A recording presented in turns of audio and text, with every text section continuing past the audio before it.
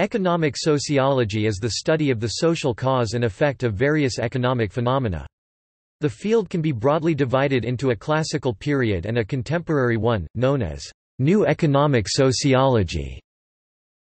The classical period was concerned particularly with modernity and its constituent aspects, which are rationalization, secularization, urbanization, social stratification, and so on.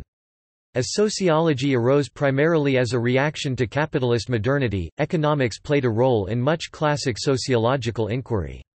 The specific term, economic sociology, was first coined by William Stanley Jevons in 1879, later to be used in the works of Emil Durkheim, Max Weber and Georg Simmel between 1890 and 1920. Weber's work regarding the relationship between economics and religion and the cultural disenchantment of the modern West is perhaps most iconic of the approach set forth in the classic period of economic sociology.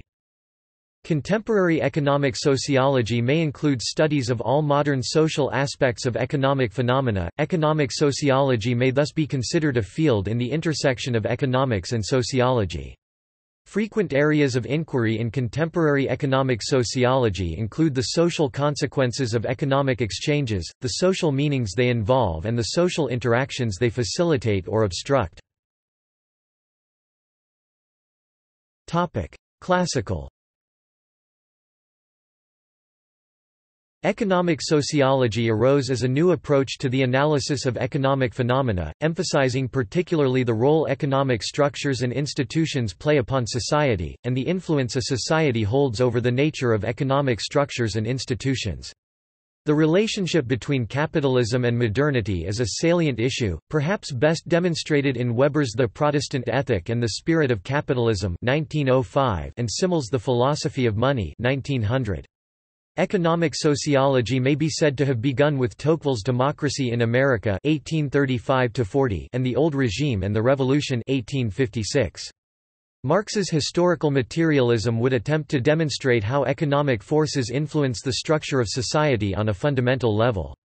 Emil Durkheim's The Division of Labor in Society was published in 1922, whilst Max Weber's Economy and Society was released in the same year. Contemporary Contemporary economic sociology focuses particularly on the social consequences of economic exchanges, the social meanings they involve and the social interactions they facilitate or obstruct. Influential figures in modern economic sociology include Fred L. Bloch, James S. Coleman, Paula England, Mark Granovetter, Harrison White, Paul DiMaggio, Joel M. Podolny, Lynette Spillman, Richard Swedberg and Viviana Zelizer in the United States, as well as Carlo Triglia, Donald Angus Mackenzie, Laurent Thévenot and Jens Beckert in Europe. To this may be added Amitai Etzioni, who has developed the idea of socioeconomics, and Chuck Sabel, Wolfgang Streeck and Michael Musso, who work in the tradition of political economy, sociology. The focus on mathematical analysis and utility maximization during the 20th century has led some to see economics as a discipline moving away from its roots in the social sciences. Many critiques of economics or economic policy begin from the accusation that abstract modeling is missing some key social phenomenon that needs to be addressed. Economic sociology is an attempt by sociologists to redefine in sociological terms questions traditionally addressed by economists. It is thus also an answer to attempts by economists such as Gary Becker to bring economic approaches, in particular utility maximization and game theory, to the analysis of social situations that are not obviously related to production or trade. Karl Polanyi, in his book The Great Transformation, was the first theorist to come up with the idea of the embeddedness, meaning that the economy is embedded in social institutions which are vital so that the market does not destroy other aspects of human life. The concept of embeddedness serves sociologists who study technological developments. Mark Granovetter and Patrick Maguire mapped the social networks which determined the economics of the electrical industry in the United States. Ronen Shamir analyzed how electrification in Mandatory Palestine facilitated the creation of an ethnic-based dual economy. Polanyi's form of market skepticism, however, has been criticized for intensifying rather than limiting the economization of society. New economic sociology. A contemporary period of economic sociology, often known as New Economic Sociology, was consolidated by the 1985 work of Mark Granovetter titled, "Economic Action and Social Structure, The Problem of Embeddedness."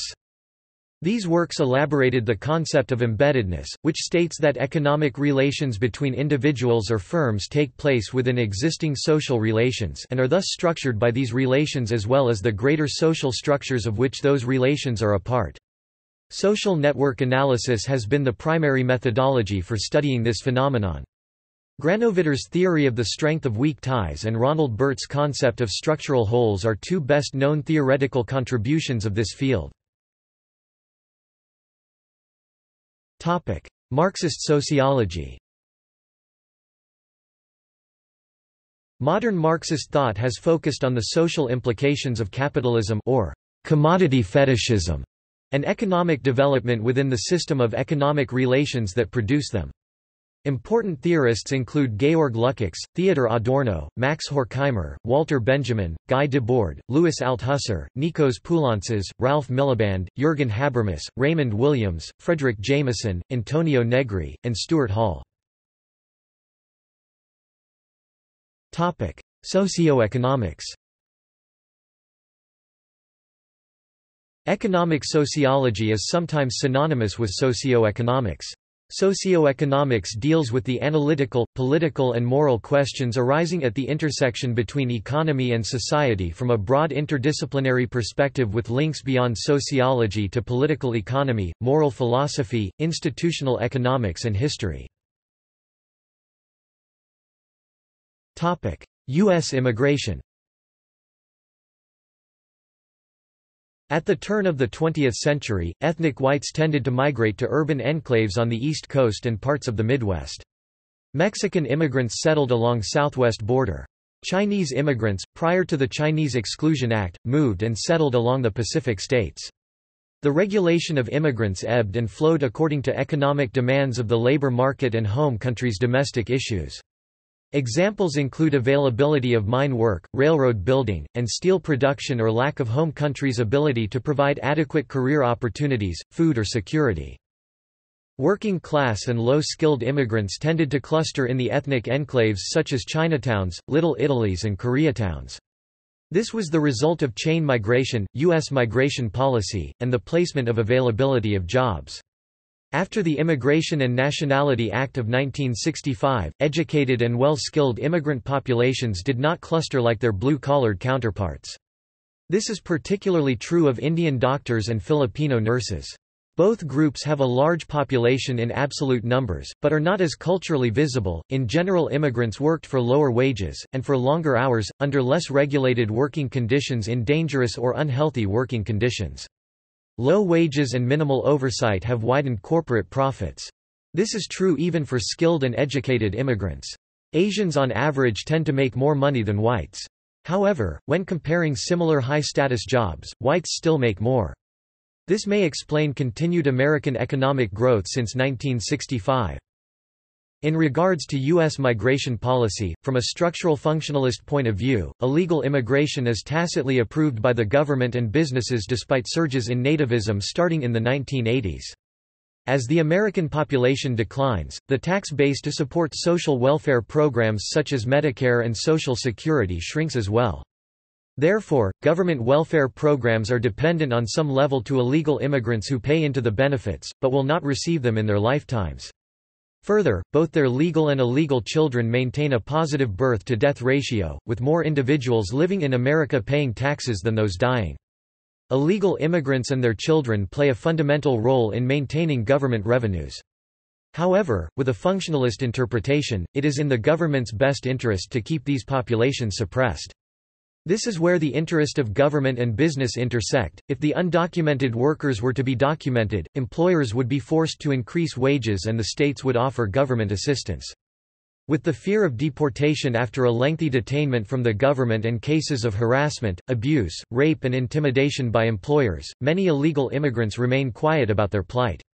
The second-generation immigrants typically display reactive ethnic identities in response to the suppression and abuse their parents faced, further straining already strained race relations in America. Nonetheless, due to the diffused structure of the U.S. government and nativist sentiments, mass incarcerations and deportations are on the uptick in America. This has proven to be disastrous to local economies. In the Postville raid of 2008, 400 men, women and children were detained by ICE, one-third of the town's population. This immediately resulted in the closing of a local food processing plant and immediate decrease in local economic demand. It is estimated that within a radius of 20 miles, 2,800 other jobs were lost, drivers, coffee shop owners and alike, and millions of dollars of lost. The city of Postville asked the federal government to declare its city as disaster zone given the immediate drop in economic activity. The deportation of undocumented workers had secondary effects for the immigrants' families in their native countries, whose poverty was worsened when the detained individuals could not send remittances. There is a reported case of teenage suicide when the boy had not heard from his father in months. Some corners' sociological debate today focuses on new immigrants' ability to find employment and to achieve economic self-sufficiency. According to George Boryas in an essay titled, The Economics of Immigration, 1994, since the 1980s the United States has attracted lower quality immigrants with less education and few marketable job skills. Boryas' estimates show that as high as 21% of immigrant households participate in social assistance programs consisting of social welfare programs like food stamps and Medicaid. Additionally, economic assimilation is slow due to immigrants' difficulty in securing adequate employment. Julian Simon, in addition to other economists and policy analysts, claims that recent immigration has either had a positive or neutral effect on the economy.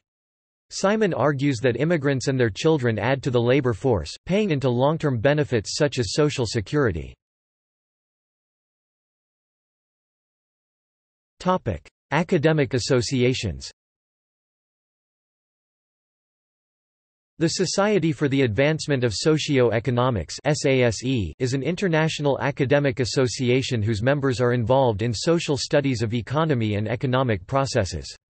The Socio-Economic Review was established as the official journal of SASE in 2003. The journal aims to encourage work on the relationship between society, economy, institutions and markets, moral commitments and the rational pursuit of self-interest.